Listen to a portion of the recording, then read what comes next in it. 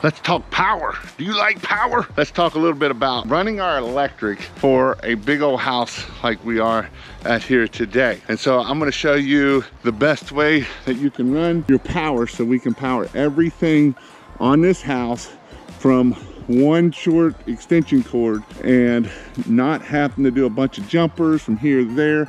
We will have to do a few little jumpers, but I'm going to show you the things that we need to do to run power for you to have a simple thing. Now, I want you to remember when we're running power, it is important so that way we don't shock ourselves.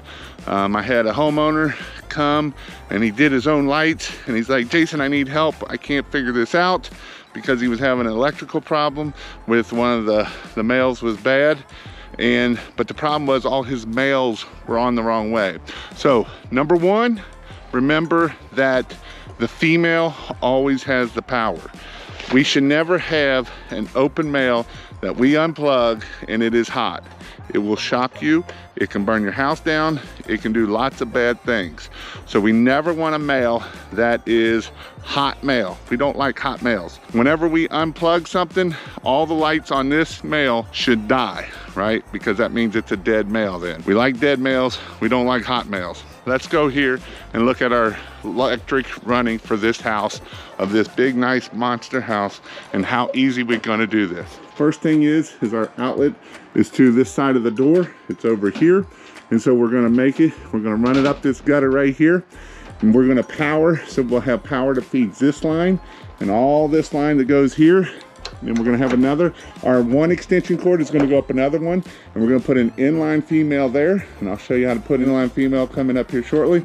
And that's gonna feed all the front of the house. And then we will run that extension cord on up to hit this other gutter here, and then up that gutter and all the top of the house. So one power line will feed this whole house. And this is important so that way when we go do troubleshooting, you know, DJ was talking about he was going to run a cord here over here, but that's going to use way more cord and makes it way more complicated. If we keep it clean, keep it simple, we can feed this whole house with one power line that goes up this gutter, hits this bottom gutter line, hits this top gutter line, and then it's gonna go on up and it's gonna hit that top gutter line, and we'll feed everything with one extension cord. And that is the goal. Make it look clean, make it look simple, and that's what we are shooting for when we are trying to do this with our lights. This one here, we're gonna come around the front, we're gonna do this here, and then we'll take another jumper, or we'll take it and we will actually do this one top piece here, which I'll do that in another video. But I wanted to show you how you can do this by keeping it simple and keeping it easy and not killing ourselves at the end of the day.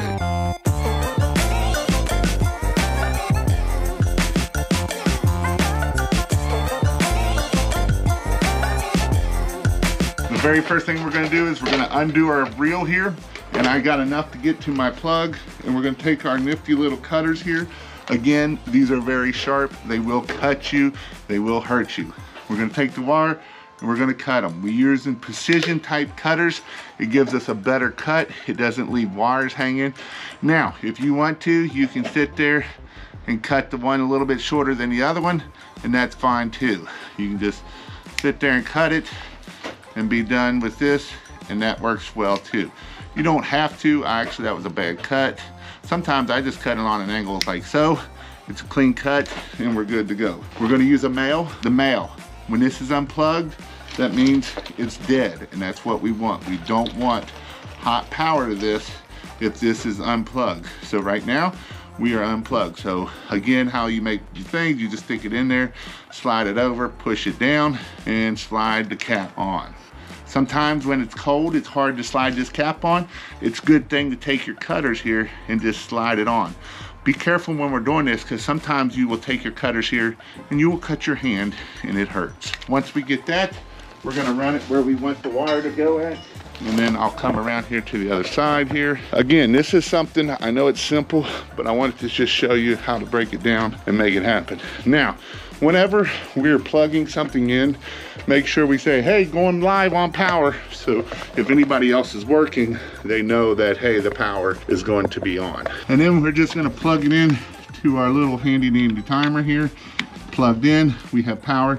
It is good to use a GFCI here. This doesn't have a GFCI plug. It's probably somewhere else. If we take a chance in popping that plug, that could be an issue. So we're gonna run this cord. We will make it look better. I'll have to put my ladder down there so I can get to it. But we're gonna run this cord up here, and we're gonna run it behind that gutter.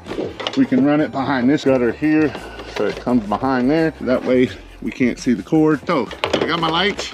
And so again, anytime our power is coming from this, our lights are off, we get a male, right? If where the lights are on, you get the female. I know I'm hitting on this hard because a lot of people do this wrong, and I don't want you to get shocked. One of my guys, when I had my business doing $1 million a year, he would decide to take his teeth and go, and slide them on there. Well, I had another guy on the ground, and he was the ground guy, and he decided to put a male on, and he put it right here like so, and when he did it, it shocked him right across the lips and left a mark, and it actually knocked him down. So if he would have been up on this roof and it would have knocked him down, it would have killed him. And so I don't want you to die. So this is important of why we want to make sure that we are doing this here. I'm gonna put my first light on here, and then what I'm gonna do is we're actually gonna do an inline female. So we're gonna take a female, and you got the little piece there. I don't know if the sun is killing me too much, but we're gonna pop that piece out right there. Just pop it out. And then what we're gonna do is we're gonna take this here, and we're gonna pull this line here, and I'm gonna just slide this on right there, like so. So we wanna make sure that we put the cap on from the factory side, not the side we broke off. We're gonna slide it up there, a little bit hard because it's cold. It's only in the high 50s a day. And we're gonna slide it all the way up on there, put that down in there, and we're gonna plug it in. And voila, now we have power. You can see the power, my light's on. And this way, when we're installing with the lights on, we can see if there's a bulb out. And if there's a bulb out, we don't have to go, oh crap, there's a bulb out way over there. I gotta run all the way over there and to come all the way back. So this is why we like the power hot. These lights are actually gonna go on around, but I also know that power needs to come up here. So what I will do is put a female, inline female here, and that will power all these lights. So my main line comes up, feeds all those lights, keeps going up, feeds all these lights, keeps going up, it's gonna go up that gutter, it's gonna feed all of those lights.